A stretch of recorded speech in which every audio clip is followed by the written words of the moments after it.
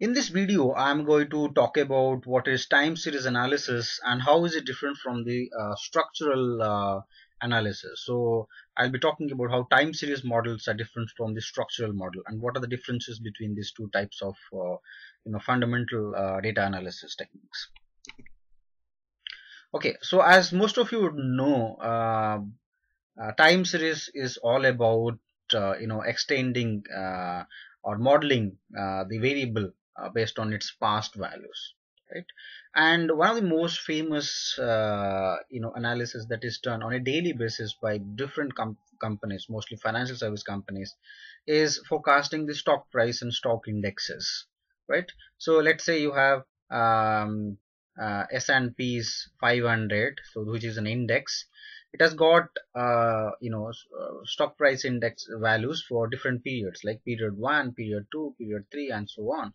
And then these are historical prices, and if somebody wants to forecast it for future, he uses this series for the historical data to forecast for the future. Okay, so to define time series, it's the kind of technique in which a model variable is forecast on the basis is forecasted on the basis of its past values, right?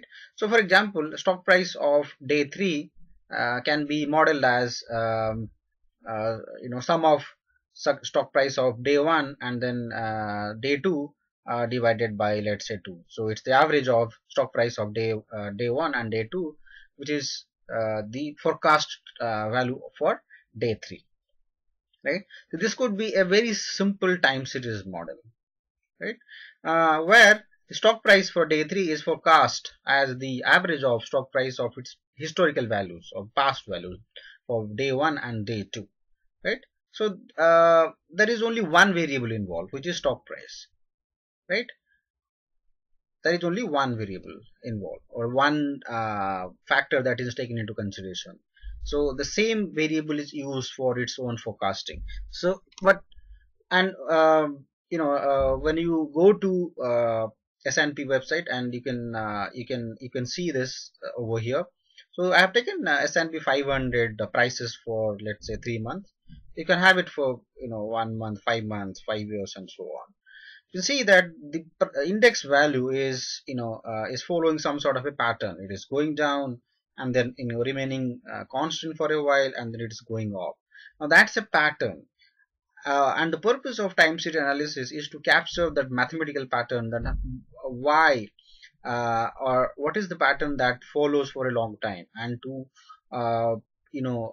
model that pattern or to capture that in some mathematical formula is something that is done in time series analysis, and that is used for predicting the future of the stock price or index price.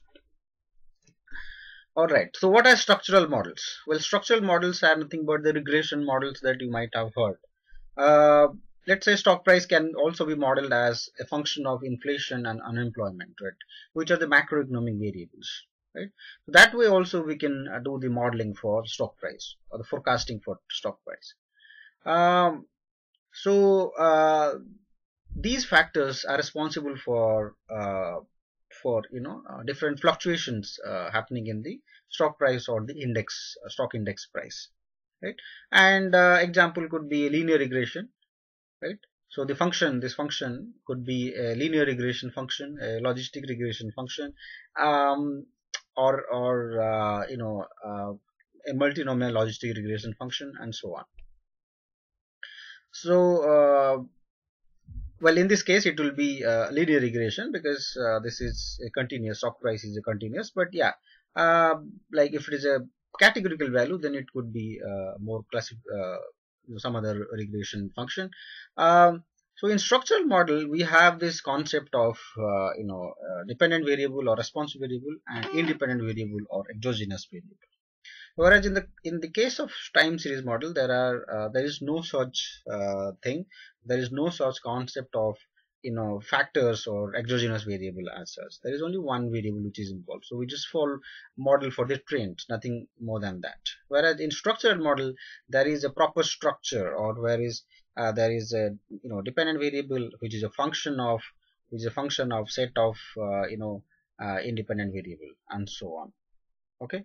So now question is, when structural model is already there, which is a very simple analysis, why one need to do the time series model? Can't we do the stock forecasting by taking inflation, unemployment rate, and fitting a linear regression based on these factors, right? As you do for most other analysis. So why is time series analysis? So that's a question for why time series analysis when regression is available. The few reasons why time series analysis is so important.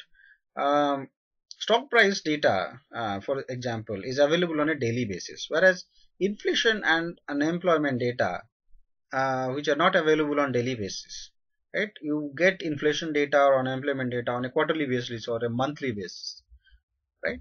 But stock price is varying every moment or every day, right? So you cannot do modeling for different time variations. Like you cannot do modeling uh, for a response variable which is changing every day, and the exogenous or independent variables which are changing every quarter on quarter.